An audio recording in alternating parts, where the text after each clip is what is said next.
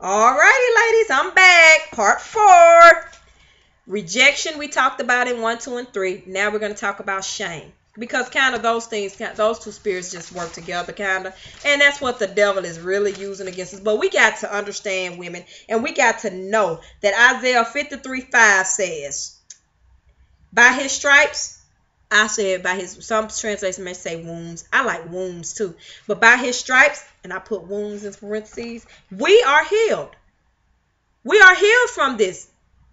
I'm healed from this wound of rejection. I'm healed from this wound of shame. This is the time in the physical realm, but also in the emotional realm. You know, God can heal your emotionals. You know, I know I hear a lot of people say, well, just women just so emotional. And we are. Oh, we are. We're very emotional. And I thank God, we're made that way. And see, healing is provided through the cross. It's already been provided. Not just my physical body may be sick, but like I said in my earlier segments, the mind, you may be sick in your mind. Hallelujah.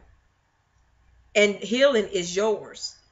The blood of Jesus is able to cleanse a contrite heart, contrite spirit. The word of God, the blood of Jesus is able to go inside of this brain and to take it and transform the renewing of your mind. The blood of Jesus is able to heal. The blood of Jesus is able to deliver. Hallelujah. I thank him for the blood. I tell you, where would we be without the blood of Jesus? Where would we be without the cross? A lot of people don't preach the cross, but I like to throw that in, because if it wasn't for Jesus going to the cross, he went to the cross and he done all of this. He went to the cross for all of this, women. This needs to be taught in the body of Christ, because we don't have to walk around here with these wounds and with these wounds and these hurts, because Jesus Christ has already went to the cross for all of this. He went to the cross for our healing emotionally, our healing physically, our body, soul, mind, and spirit. He went to the cross. He went to the cross for it.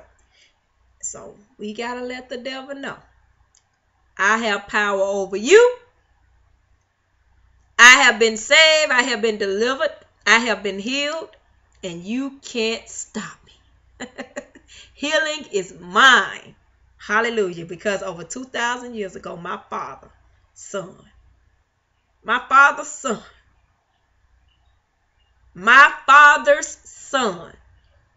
to the cross. Oh, thank you, Jesus.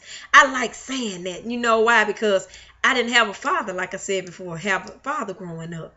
So now that I'm saved, and now that I have a relationship with the one Father, he's always been my father, but I didn't know him. I didn't know that then. But now I get to experience the love. My God. Just thinking about it makes me cry. Now I get to experience the love of a father. Because I'm going to tell you something, women. That's why I said, if you got children, love them. Love them. Love them. And we have a lot of deadbeat dads here. A man can live in the same house with his children and still that child be neglected. That child still feel rejected because he's never there. He's there to go to bed, eat, and watch TV. That's it. But far as spending time with his daughter and his son, far as talking and communicating with them, and the man being the head of the household is supposed to train the child up. The man's supposed to sit the family down, pray with them, preach to them. That's something I never understood. You got a lot of pastors that get up in the church and preach behind a pulpit. They got a wife and they got children. They never at home sit down, open that Bible up, and teach their children the word of God and their wives. It is the man's responsibility to teach their children. You standing up trying to teach somebody else something over a pulpit. It first should start at home. And that's you're supposed to be, as the man supposed to be the head of the household, supposed to be the priest of the home. He's supposed to sit his family down, pray with them, teach them the word of God, talk to his daughter, spend time communicate with his daughter, spend time communicate with his son. I thank God for my husband. We have a little girl and she's 8. Thank you, Jesus. Be 9 in a couple of days. Thank you, Lord. It's been 9 years. I don't have a baby anymore. But my husband, I look at the relationship that my husband does with her. And he had to learn and grow in that because he didn't have a father. So he never had nobody to train him or teach him or even saw it done. But I see him as he's working toward trying to build that relationship and also parenting, being the disciplinary father, but also being the father there to pick her up, hug her every day, give her sugar, as she say, and tell her how pretty she is, and talk to her about the word of God. My husband teaches us Bible class at night. We have Bible study and prayer in our house. And I thank God for that because it's the word that's going to keep us. It's the word that's going to keep us. Hallelujah. My God, my God. But anyway, have to throw that in too. Healing is provided through the cross.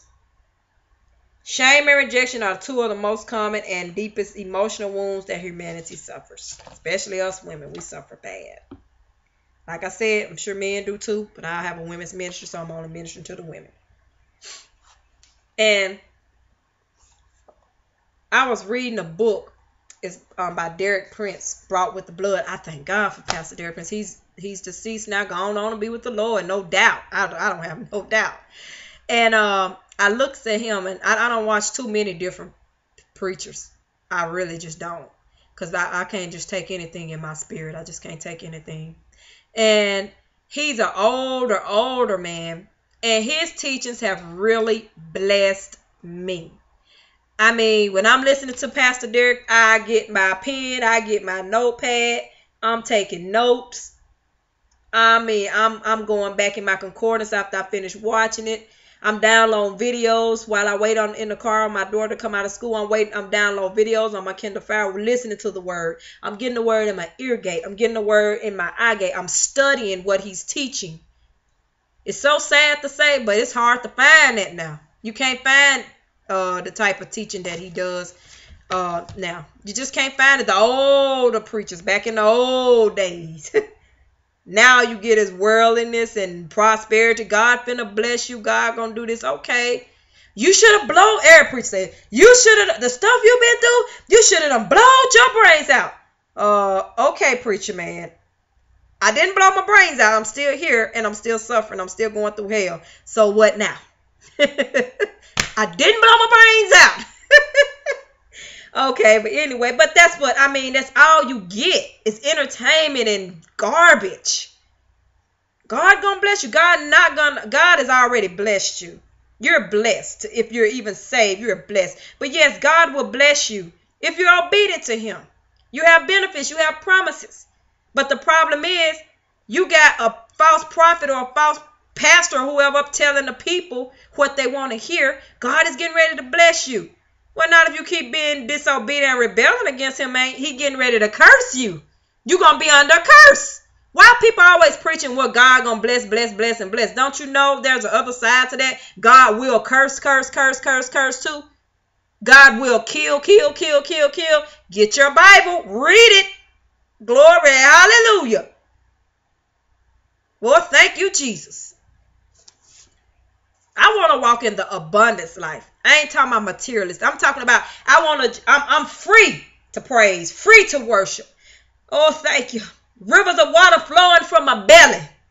Oh, thank you, Jesus. Hallelujah. I want to walk in the power of the Holy Ghost. I want these signs to follow, like the word said, lay hands on the sick, they shall recover.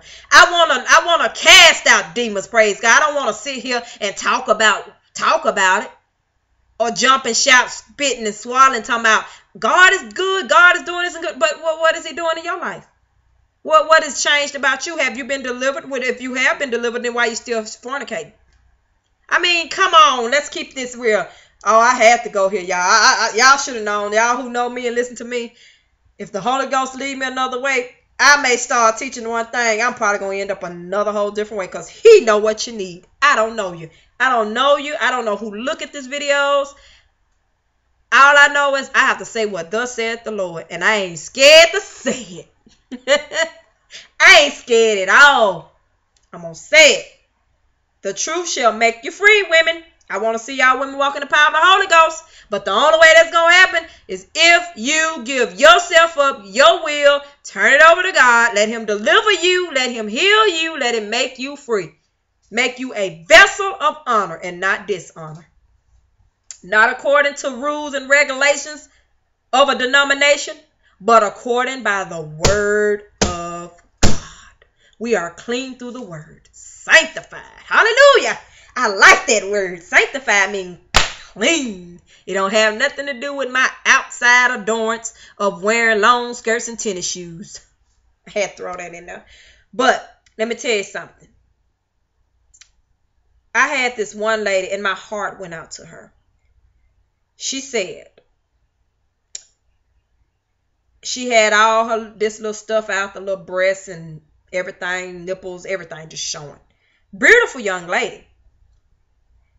And she said this.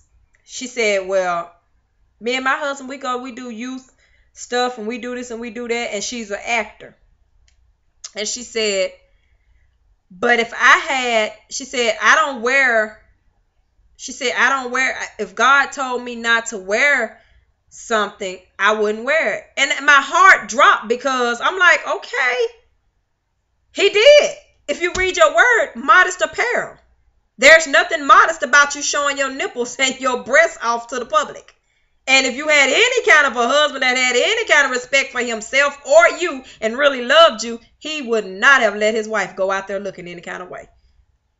Now, if a man let his wife go out there showing nipples and breasts and butt cheeks and cootie curves, he don't love you. He don't love you. Because ain't no man want his wife going out showing all this to the world. That's for him and him only to see. Hallelujah. I said, now she don't have a relationship with God. And I really believe she had a real pure heart.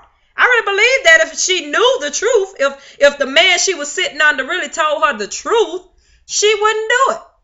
Because she know what God's word say. But see, the thing about it is she don't know what God's word say. And that's where a lot of people in the body of Christ is today. You don't really even know what the word of God says. All you know is for somebody to get up in there and quote, squint, and holler. You learn a few scriptures, post them on Facebook, but you really don't know the word of God. You don't know it. You don't rightly divide the word of God. You don't study to show yourself approved. You just read it. You don't have time to read and you don't have time to study because you barely have time to do anything else because you're doing worldliness and you're ripping and running. You're doing this, you're doing that. And you don't have time to sit down and study the word of God like he told you. That's why you're so many people are so deceived. They take face value. Whatever that preacher get behind that box and say, I just believe it because he wouldn't lie to me or she wouldn't lie to me. The devil is a lie. The devil is a lie. Many women and men deceived because they don't know the word of God. They don't know the word of God. But anyway, we're going to get back to shame. Shame is a painful feeling of guilt for improper behavior, something regrettable. And I see now it's time for me to move on to my next segment. So I'm going to finish up shame on there. I'm trying not to do them so long so I can upload them faster like this. So I'm going to go to my next segment, which is going to be segment 5. So hope to see you on there. We're going to talk about shame. Love you.